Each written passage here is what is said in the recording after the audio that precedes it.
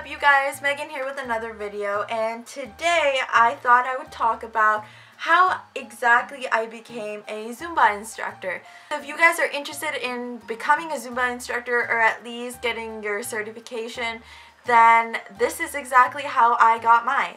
So first, try to identify if this is like really what you want to do, because to get certified is actually like quite a lot of money, and if you don't really want to completely get certified, if you just want to like teach dance, or if you just want to teach like a fitness class that's not Zumba, then I would recommend not getting the certification.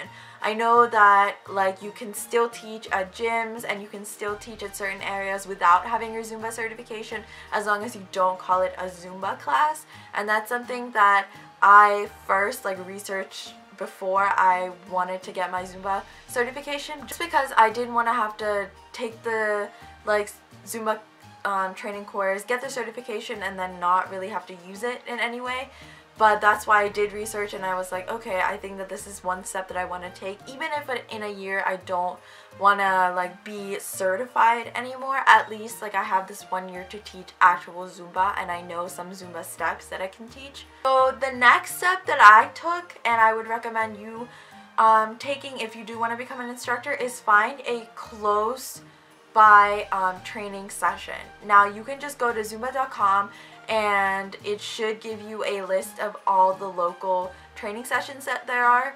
I honestly had trouble finding one, but like a random one just popped up like in my state, and so I'm lucky that way. Otherwise I would have to like travel to a different state to get that certification, and they only do certain sessions in a year, so if you don't get to do it like that month or that year, then you can always like try again the next month or the next year. But again, like I would constantly be checking the local listings for Zumba instruction trainings on zumba.com, just so that you can like go ahead and get your certification at the nearest possible place rather than having to travel. And I would also really recommend getting an account to zumba.com. This helps in so many ways. First of all, you will get like email notifications for certain things, and you'll be able to sign up for these training sessions. So I would definitely recommend signing up for zumba.com. Now when you go for your actual training session, you're gonna get something called Zin, and that's an optional thing whether you want to like sign up for it or not. But again, that's like completely up to you, and you will get a lot more information at your training session. But other than that, I would recommend signing up for actual like zumba.com. So once you actually like sign up for that and you're ready to go, make sure you're like completely prepared, get as much rest as possible, get a huge breakfast, because I can tell you I went to the B1 training and it was a lot of work, and it was super fun, but like you're pretty much going like hardcore, so you want to make sure you get like a good breakfast, take a good lunch, get a good night's sleep, and yeah, you should be ready.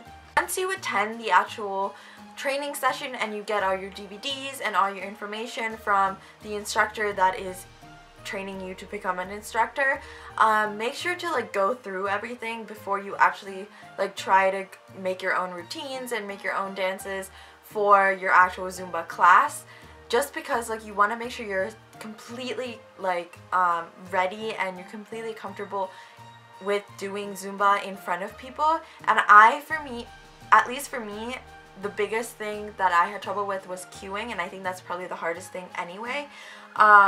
You really want to like practice cueing, and that means that you want to like in front of the mirror just constantly be like practicing, but you want to like use all of the techniques that you learn in the training, and like again practice like as much as possible. So once you have your certification and you like practice a lot, you have all your steps down, I would actually start making your routines.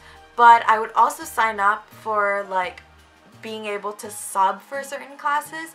That I feel like is the first right step, because it's not jumping into anything, but it's allowing you to get that exposure. Once you go ahead and like make your routines and you are on the sub list, I would recommend doing a couple classes, like subbing in for people who aren't there, or you know, give you a chance to just like try out your dance routines in class. But other than that, that's basically how I like became an instructor. You guys like want in-depth tips, I can probably like give that to you too, but this was just like an overall rundown of how I became an actual instructor. But that's it for this video. So if you guys did enjoy, or you did learn something, or did help you with your journey in becoming a Zumba instructor, go ahead and give this video a thumbs up. Please leave a comment down below letting me know if you want more like Zumba videos, if you want more videos regarding Zumba instruction. Also, don't forget to subscribe because I do make videos weekly now, so you want to make sure you get notified and you know when I post my latest video, and go ahead and hit that subscribe button if you do want to. But other than that, I will see you guys in my next video. Bye guys!